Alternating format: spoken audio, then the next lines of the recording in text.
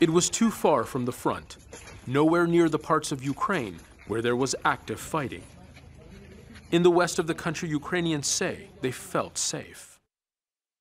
An illusion shattered on the morning of March 13th by 30 Russian missiles. Less than 3 weeks into the invasion of Ukraine, Russia attacked the Yavoriv military base, a training ground for new recruits and volunteers, the deepest attack into the country and only 20 kilometers from the Polish border.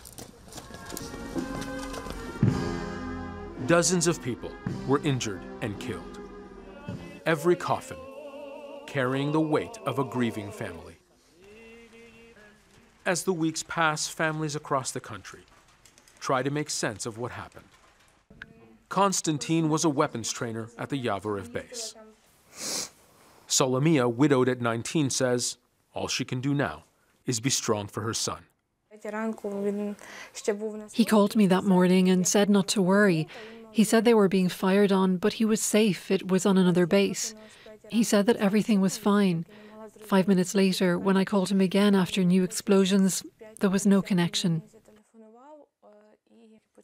She knew her husband was gone after seeing his name on an Instagram post about casualties. Grief-stricken, she was rushed to the hospital. After the attack, Solomiya moved to Drohobych to be closer to family, to share the load of loss. A soldier's wife and mother-to-be, still visibly numb. A soldier's mother, unable to contain her rage. Do you, Russia, really think we'll forgive you that easily? We won't forgive you. I'll stand for my son. I'll take the weapons and we'll be shooting into your children.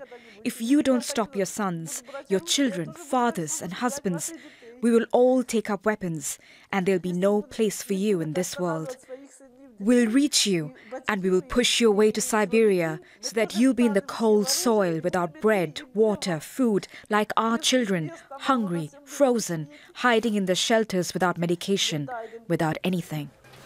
Konstantin was raised by his stepfather, who says he will also be joining the Ukrainian military and deploying to the same base where his stepson was killed.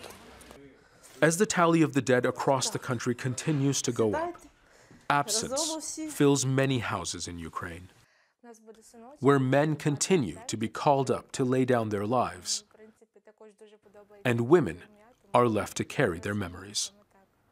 Zein, Basravi, Al Jazeera, Drohobych.